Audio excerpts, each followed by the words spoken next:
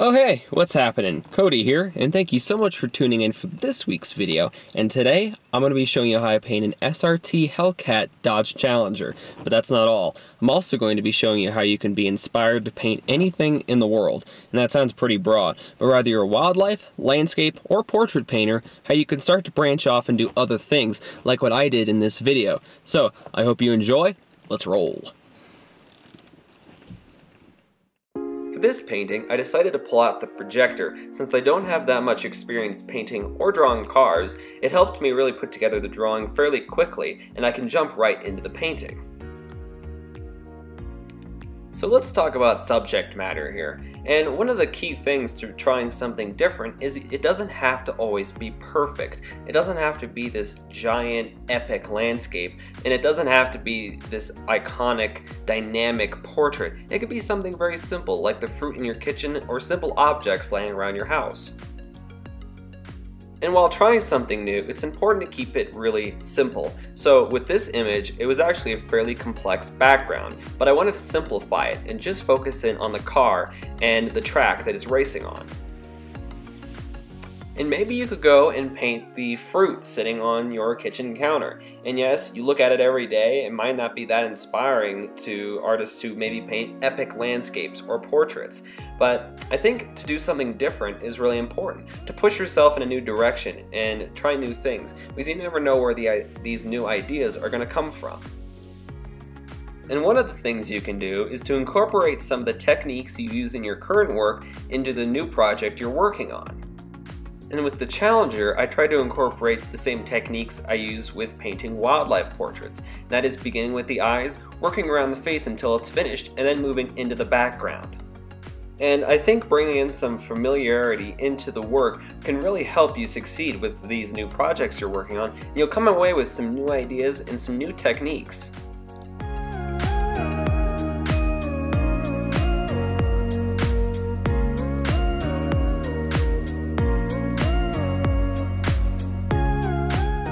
And I think it's absolutely crucial for artists to be constantly pushing ourselves and experimenting with new ideas, pushing ourselves out of our comfort zone to try new things.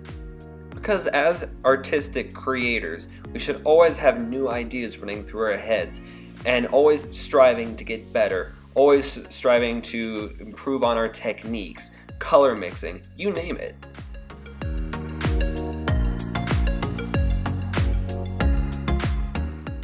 And you have to know that some of these experiments are not always going to work. They're not always going to turn out to be masterpieces.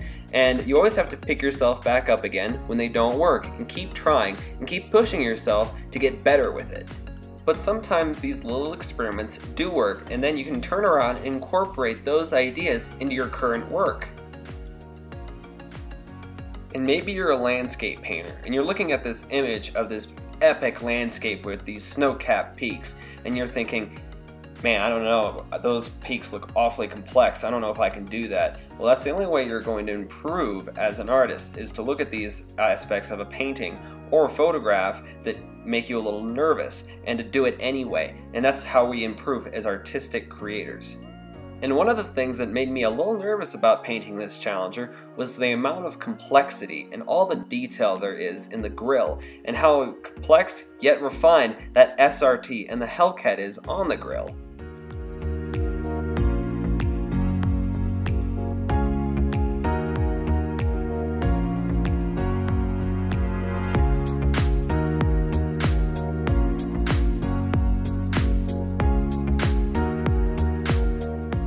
And it's important to know while doing these small experimental pieces that you're probably not going to be putting a frame on them and putting them in a gallery, that you are purely painting this for yourself, just to enjoy the process of painting, getting lost in that podcast you're listening to, singing along to a tune you really like, or just enjoying the process of mixing your colors on that palette.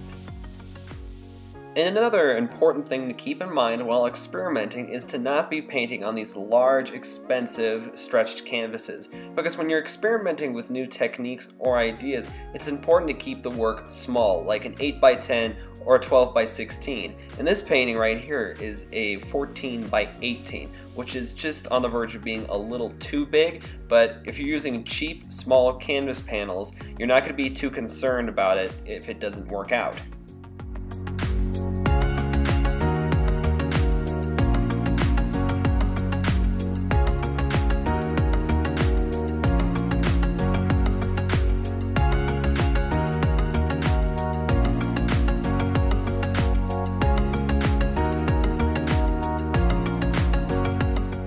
Another thing that can help quite significantly while painting something new is to be painting it from life. Back in 2016, I reached out to a real art hero of mine, James Gurney, and I was asking him a couple questions, and he wrote back, saying, "One of the keys to believable landscapes is to practice by painting plein air studies from nature. Try using your maquettes to set up perspective angles of their forms in actual lighting. Lighting is the key to realism." And when I saw that, lighting is the key to realism, everything changed for me. And that's when I started doing landscapes and wildlife and really focusing in on the shape, color, and light, and not so much just the subject matter. A couple months after that, I grabbed a spare canvas board, some old paints, and some ancient brushes from my dad's college days and had my first go at plein air painting.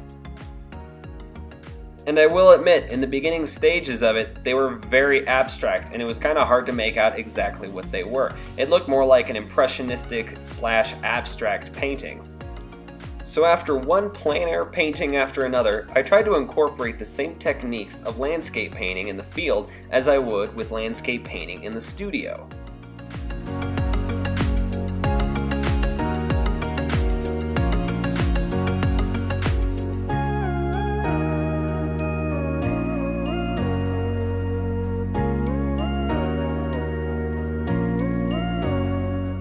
So it's amazing how important it is to be painting from life, whether that's in the studio or on plein air. And I had several different live references for this painting. One was this small Dodge Challenger SRT model that I made a little while ago, and it was a 2008 model, so the body style of the Challenger has definitely changed, but there are aspects of it that I can use and incorporate into the painting I'm working on now. And another good source of reference material that I have is the RT scat pack that we have. And if there's any distortion in the image that I'm working from right now, I can always go out, look for the part of the car that is a little distorted in the photo, take a picture, bring it back into the studio, and refer to it from there.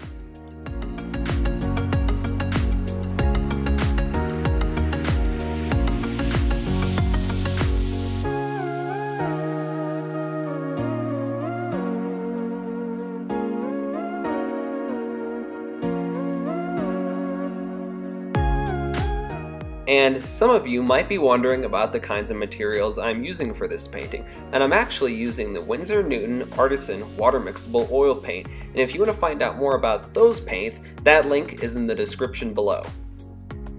I've also been using the Ivory Dagger brush from Rosemary & Co, and you can't go wrong with these daggers. They are so versatile in the way you can use them. You can create a fine line, and you can also cover a large amount of surface area quite quickly. So check the link in the description below to check out those brushes.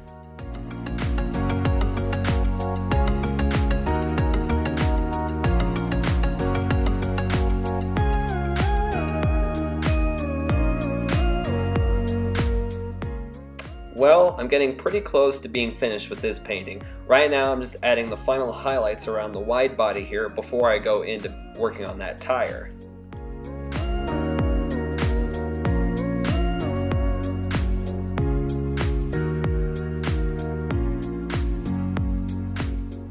And just by adding these final little highlights to the image to really make it pop, the SRT Hellcat Dodge Challenger is finally complete.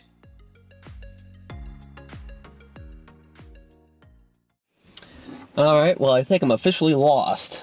which is why it's a good time to end this week's video. So thank you so much for watching. I know it was a little something different, but I kind of enjoyed going through a different process of painting, different techniques, textures, forms, so hopefully you got a little something out of it as well. And as always, you can find me on Instagram, but most importantly, head on over to my website at codyoldham.com and subscribe to my weekly newsletter.